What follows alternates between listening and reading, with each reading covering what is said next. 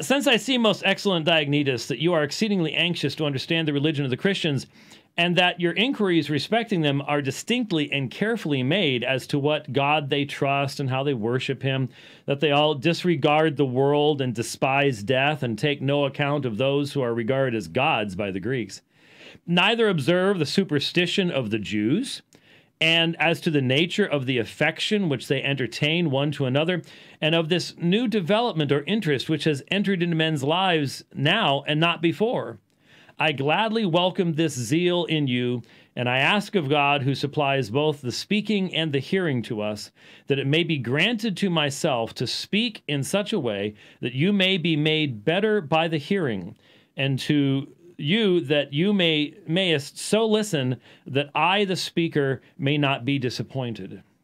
Come then, I guess I should give you the references, paragraph 2. It's not all that long, so you can look. It's available online in numerous different translations. Come then, clear yourself of all the prepossessions which occupy your mind, and throw off the habit which leads thee astray, and become a new man, as it were, from the beginning, as one who would listen to a new story, even as you yourself did confess.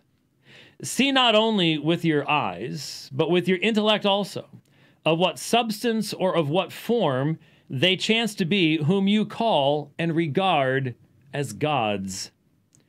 Is not one of them stone, like that which we tread underfoot, and another bronze, no better than the vessels which we forged for our use, and another wood, which has already become rotten, and another silver, which needs a man to guard it, lest it be stolen, and another iron, which is corroded with rust, and another earthenware, not a bit more comely than that which is supplied for the most dishonorable service? Are not all of these perishable matter?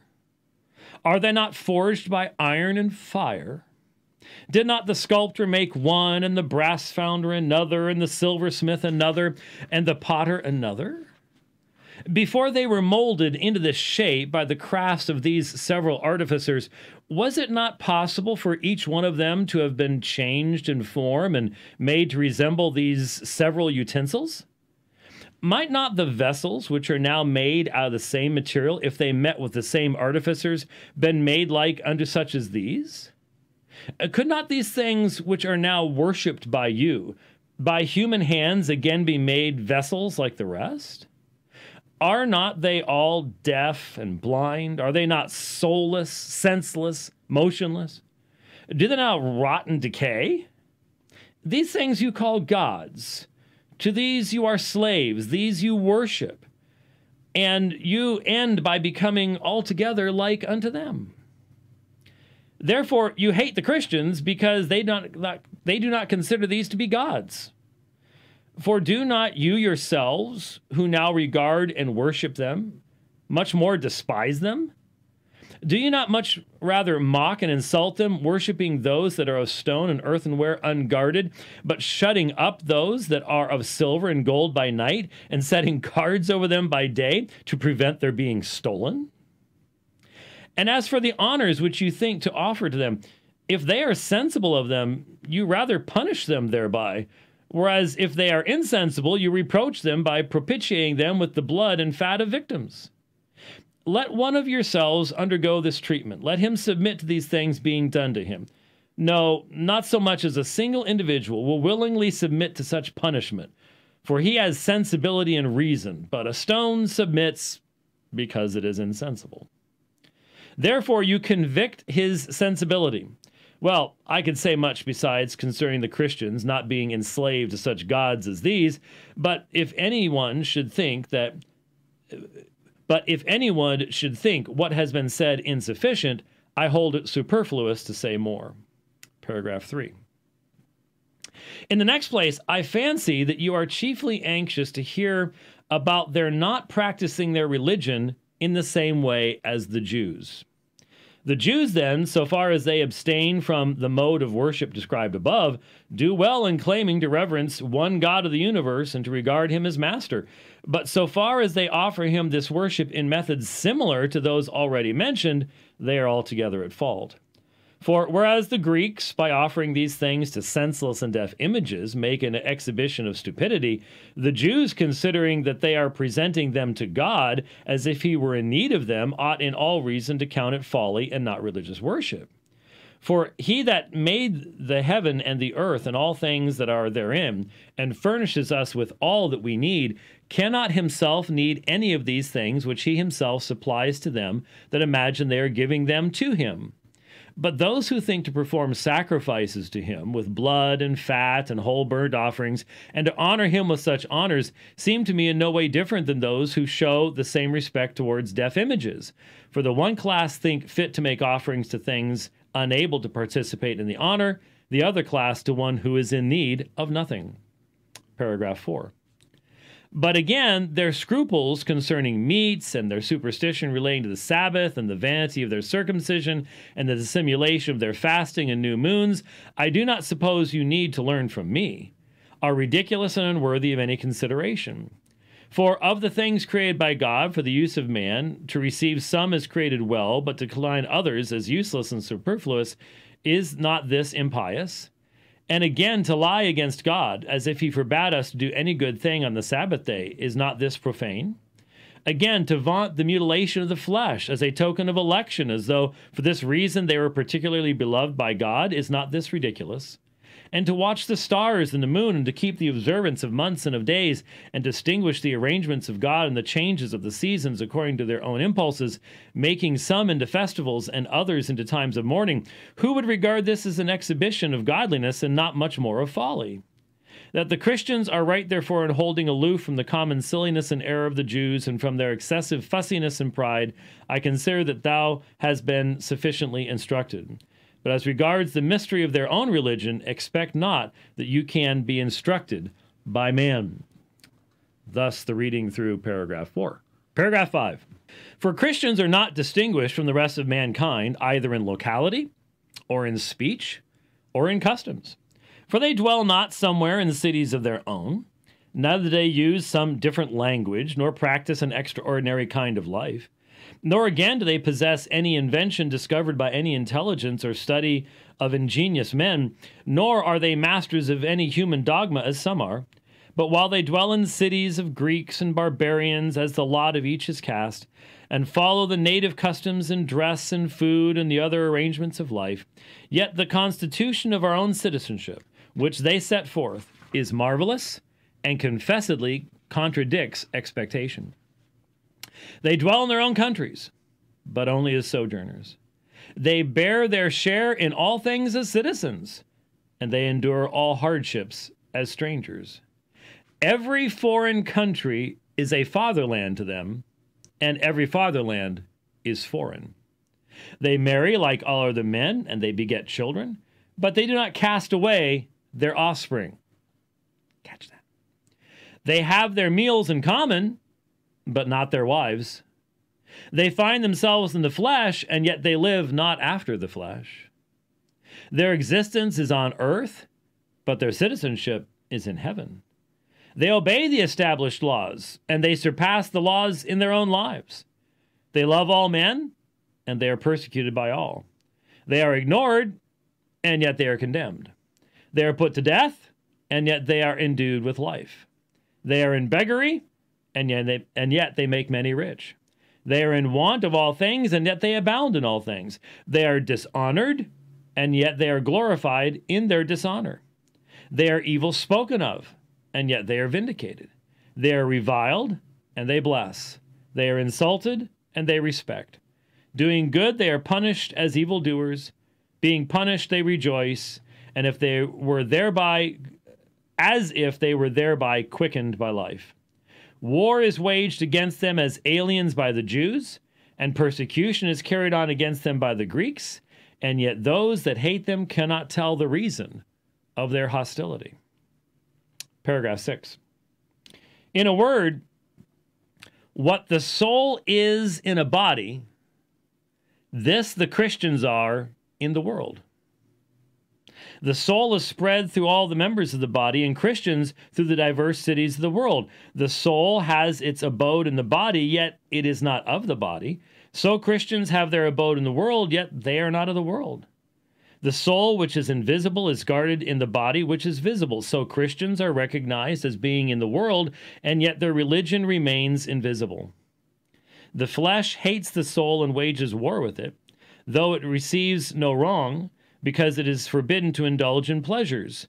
So the world hates Christians, though it receives no wrong from them, because they set themselves against its pleasures. The soul loves the flesh, which hates it, and the members. So Christians love those that hate them. The soul is enclosed in the body, and yet itself holds the body together. So Christians are kept in the world as in a prison house, and yet they themselves hold the world together. The soul, though itself immortal, dwells in a mortal tabernacle. So Christians sojourn amidst perishable things, while they look for the imperishability which is in the heavens. The soul, when hardly treated in the matter of meats and drinks, is improved, and so Christians, when punished, increase more and more daily. So great is the office for which God has appointed them, in which it is not lawful for them to decline. Paragraph 7. For it is no earthly... By the way, it was only 10 paragraphs. For it is no earthly discovery, as I said, which was committed to them, neither do they care to guard so carefully any mortal invention, nor have they entrusted to them the dispensation of human mysteries. But truly, the almighty creator of the universe, the invisible God himself, from heaven planted among men the truth and the holy teaching which surpasses the wit of men, and fixed it firmly in their hearts, not as any man might imagine, by sending to mankind a subaltern, or angel, or ruler, or one of those that direct the affairs of men, or one of those who have been entrusted with the dispensations in heaven, but the very artificer and creator of the universe himself, by whom he made the heavens, by whom he enclosed the sea in its proper bounds, whose mysteries all the elements faithfully observe, from whom the sun has received even the measure of the courses of the day to keep them, whom the moon obeys as he bids her shine by night, whom the stars obey as they follow the course of the moon, by whom all things are ordered and bounded and placed in subjection, the heavens and the things that are in the heavens, the earth and the things that are in the earth, the sea and the things that are in the sea, fire, air, abyss, the things that are in the heights, the things that are in the depths, the things that are between the two. Him he sent unto them. Was he sent, do you think, as any man might suppose, to establish a sovereignty, to inspire fear and terror? Not so. But in gentleness and meekness has he sent him, as a king might send his son, who is a king. He sent him as sending God. He sent him as a man unto men. He sent him as summoning, not as persecuting. He sent him as loving, not as judging. For he will send him in judgment, and who shall endure his presence? Do you not see them thrown to wild beasts, and so they may deny the Lord and yet not overcome? Do you not see that the more of them are punished, just so many others abound? These look not like the works of a man. They are the power of God. They are the proofs of his presence. Paragraph 8. For what man at all had any knowledge what God was before he came? Or do you accept the empty and nonsensical statements of those pretentious philosophers, of whom some said that God was fire? They call that God whereunto they themselves shall go. And others water, and others some other of the elements which were created by God. And yet, if any of these statements is worthy of acceptance, any one other created thing might just as well be made out to be God. No, all this is the quackery and deceit of the magicians, and no man has either seen or recognized him, but he revealed himself. And he revealed himself by faith, whereby alone it is given to see God. For God, the master and creator of the universe, who made all things and arranged them in order, was found to be not only friendly to men, but also long-suffering. And such indeed he was always, and is, and will be, kindly and good and dispassionate and true, and he alone is good.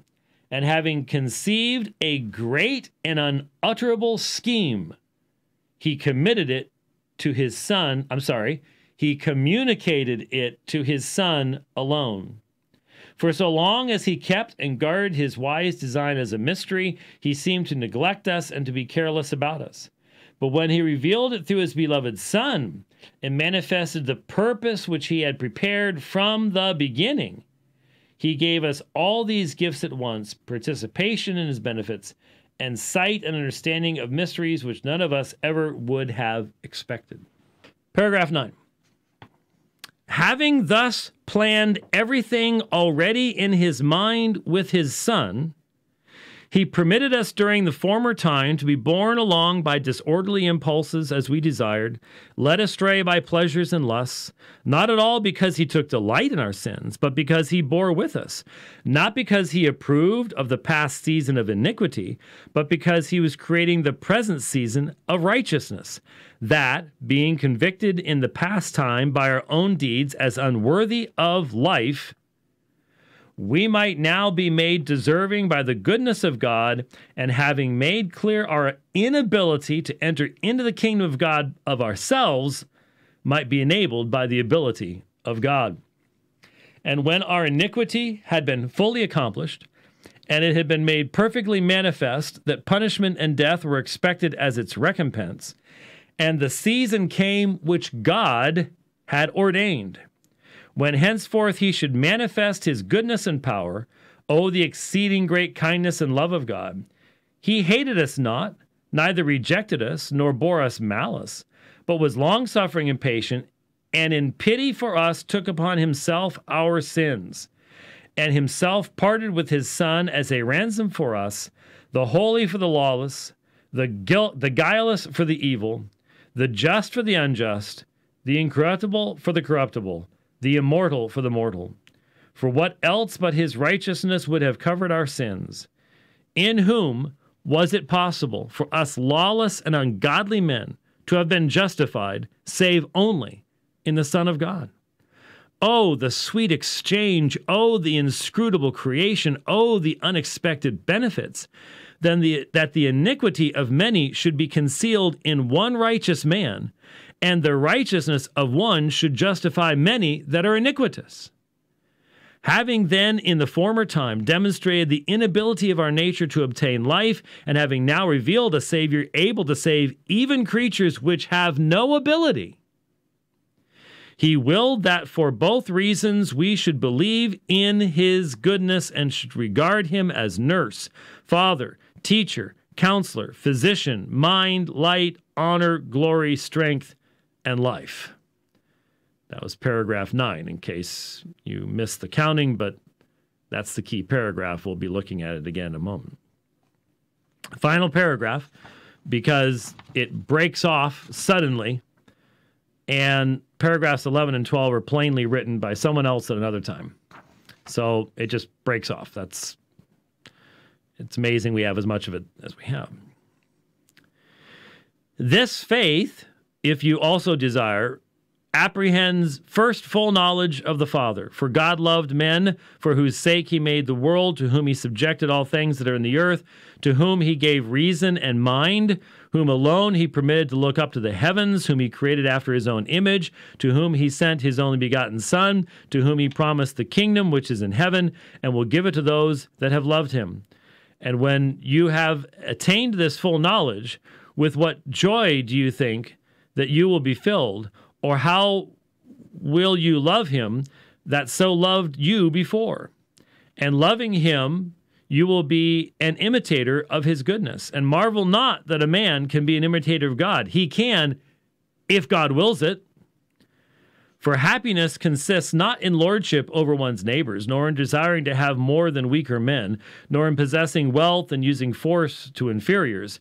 Neither can anyone imitate God in these matters. Nay, these lie outside his greatness. But whoever takes upon himself the burden of his neighbor, whoever desires to benefit one that is worse off in that in which he himself is superior, whoever by supplying to those that are in want possessions which he received from God, becomes a god to those who receive them from him, he is an imitator of God. Then, though you art placed on earth, you shall behold the God that lives in heaven. Then shall you begin to declare the mysteries of God. Then shall you both love and admire those that are punished, because they will not deny God. Then you shall condemn the deceit and error of the world, when you shall perceive the true life which is in the heavens, when you shall despise the apparent death which is here on earth, when you shall fear the real death which is reserved for those that shall be condemned to the eternal fire, that shall punish those delivered over to it unto the end. Then you shall admire those who endure for righteousness' sake, the fire that is for a season, and shall count them blessed when you perceive that fire breaks off at that point. Breaks off at that point. So, there is the Epistle to Diognetus. Aren't you blessed?